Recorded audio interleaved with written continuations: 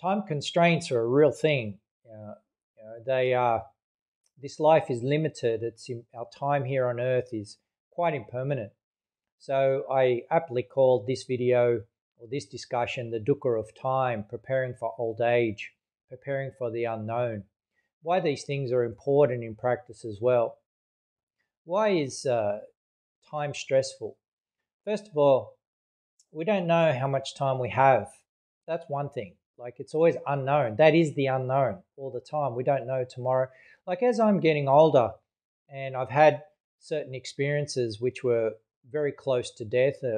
I've been in some car accidents. I've had some experiences, violent experiences, things like this, traumatic experiences, where, like probably anyone else, you have these experiences where your life flashes before your eyes, and in that split second, you ask yourself, am I going to live, or or is this it? And I'm sure most of you watching may have had an experience or two or three of these kinds, and that's why time, the constant the constant restraint, the fact that we just don't know when the time is up, is something that needs to be reflected on frequently, especially in Buddhism, in practice, and understanding the urgency of getting things done and doing what has to be done and getting to the point of things and not wasting time.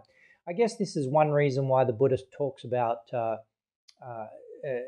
of the precepts is don't waste time or refrain from idle chatter, because we just don't have time.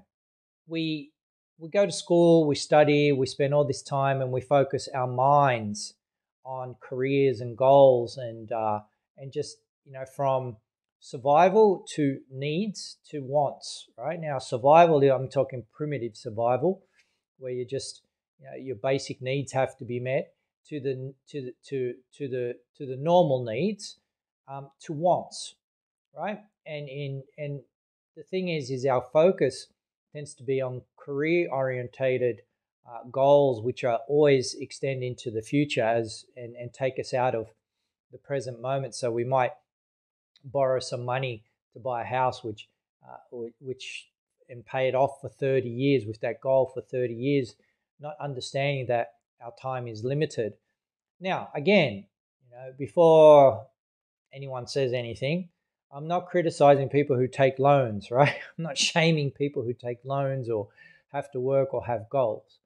I'm talking about the dukkha of time, why time is so stressful. Because the fact that, first of all, like I've already said, we don't know when our time is up. That's one thing.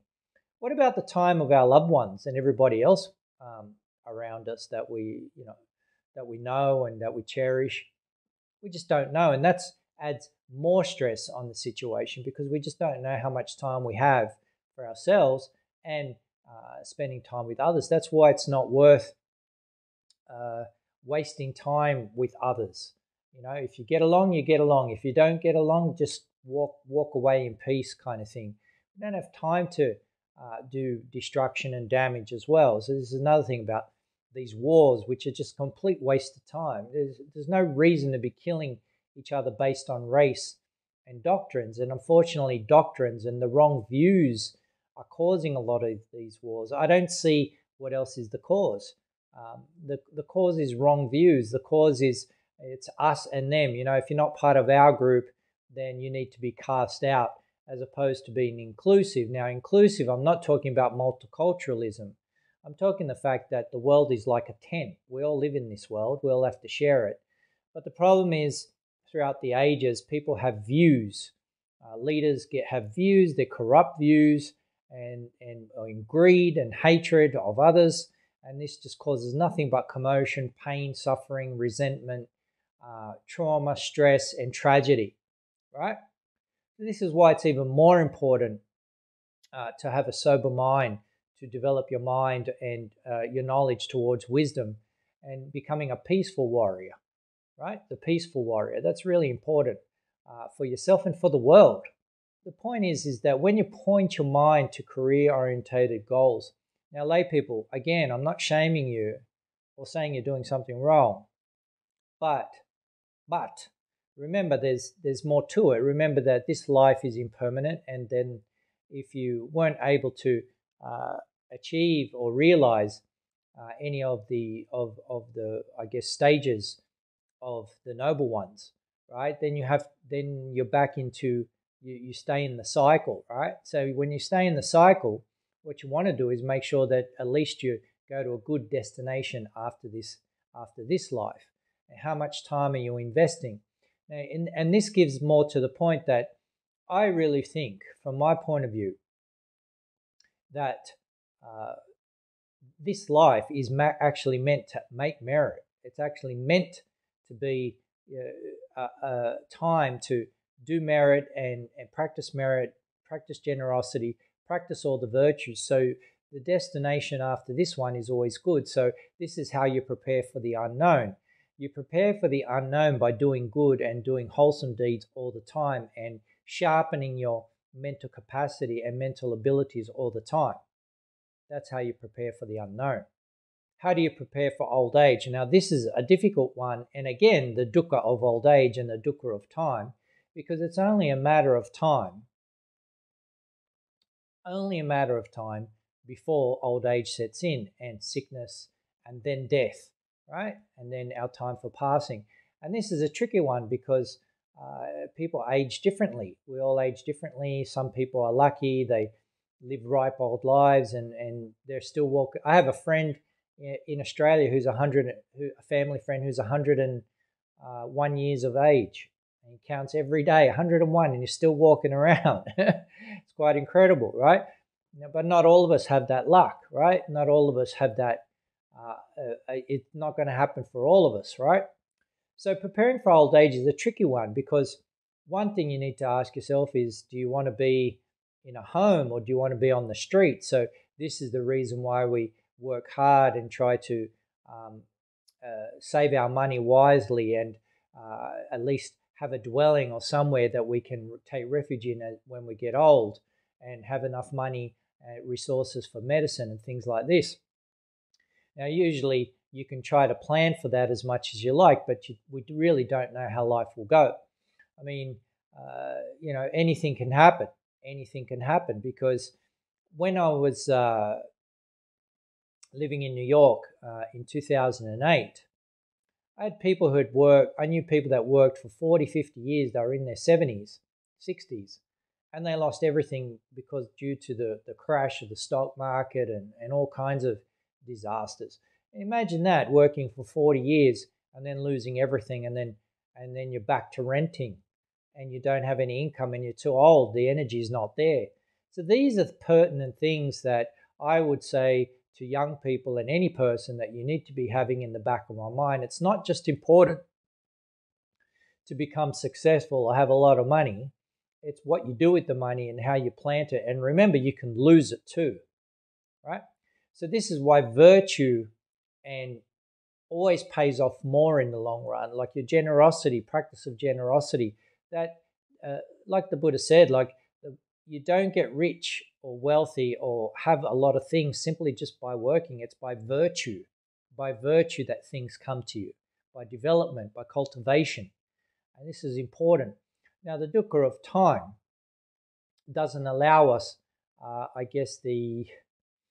the flexibility or the choice to play around or to play games, because when you really think about it, it only takes a moment of severe sickness or a traumatic accident or something like a tragedy or something to remind you quickly how quick you can be cast out of this world.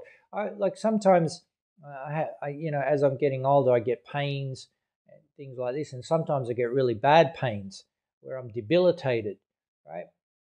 I get stomach cramps or things like this where I just can't move for a few hours, and that always reminds me, hey, things are on thin ice here. Like, I could be gone the next minute, right? And this is reality. This is reality. This is how it really is. This body has a limited span of time, of capability, right? It's not infinite resource. It's not an infinite resource, right? So preparing for the bad things in life, when we've got the opportunity, we should be focusing our mind, focusing our energies, focusing our actions on wholesome and gaining virtue, cultivating and developing virtue, cultivating and developing wisdom, cultivating and developing generosity, cultivating and developing wholesome deeds at all times when we've got the opportunity. Because when we get sick, when we get old, and when the unknown comes, it gives you the platform. Your work, hard work always pays off. Virtue always pays off. Cultivation and development always pays off because you'll always find it there. It's like having gold, a deposit of gold in your bank account kind of thing, in the backyard kind of thing, in the shed, under a cloak of an old rug with dust, and when you look at gold, it doesn't matter if you leave it there for 1,000 years, it's still gold, right? It's still gold, and it's still useful even after 1,000 years or 2,000 years or 3,000 years, right? If you get a good nugget of gold and put it in your backyard and just let it sit for 2,000 years, whoever finds it is going to benefit greatly from that, right? Gold is gold, virtue is virtue, right? Virtue is virtue. Cultivation and development, wisdom wisdom is wisdom, right? Wisdom is gold in that sense, right? This is what we need to understand in terms of comprehending the dukkha of time. Now, if you focus on the dukkha of time, if you really penetrate this Dhamma, right? You penetrate this Dhamma, you reflect on it regularly, you won't be wasting time in destructive or negative or, let's say, things that create disharmony and ill will in this world, because there's just no time for it. If we're truly honest to ourselves, and I send this out to everybody who's clapping on the warmongers out there, all the killing, who's clapping it on and saying, yeah, get them, and all that kind of rubbish. Think about your own life. Think about how quickly you can be gone from this world, right? Think about the unknown.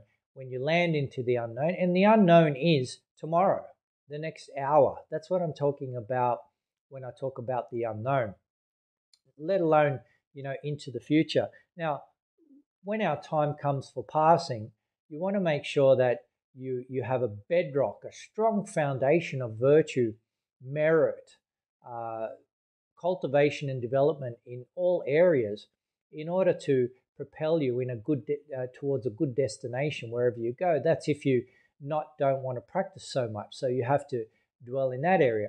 Of course, if you want to go deep into the noble area, well, then you need to cultivate bhavana. Well, hang on, that's kind of like a double speak. It's like saying good. Now, in other words, bhavana is cultivation and development, as far as my definition leads me to believe, as for what I know. What Buddha said, the highest merit is practicing the Noble Eightfold Path. Now, if that's beyond you, you can still practice the 5 precepts and everything else. But remember, if you focus, it's all about energy and focus as well. Like it's not all about, but these 2 factors, energy and focus. Now, energy and focus, these 2 things are very important. Where you focus your energy, where you focus your mind, and that sometimes can lead to some kind of goal that takes 40, 50 years, which is of the mundane nature. The mundane nature. So I tell you, be careful of that, right? So the best thing to understand, I think, is, reflect on what I said about the gold example. You could, when you've got gold and you store it somewhere, it doesn't matter whether you wait 10 years, 1,000 years, not that it will be around 1,000 years, but what I'm saying is gold is gold. It always has value in the mundane level of things, right? Imagine the value of wisdom. Imagine the value of having lots and lots of virtue. Look at the value of the Buddha, for example. All the developments and knowledges and everything the Buddha had, right? All the capabilities the Buddha had. It's more than gold, right? So it's worth your time. It's worth your energy. It's worth your effort to first of all, comprehend the dukkha of time in this sense, right? Of course, comprehend dukkha in all areas, but the dukkha of time is something that can slip by real quick. Like it's very easy to shift in default mode and just start enjoying yourself and pleasuring yourself in banal things and forget that, you know, at any time the thin ice that we walk on is going to break and we're gone, right? So what will you land on? Will you sink into the unwholesome? Will you sink into no virtue or no merit? Now, that's not something good, and I don't wish that on you or anybody. So this is something that I wanted to talk about today.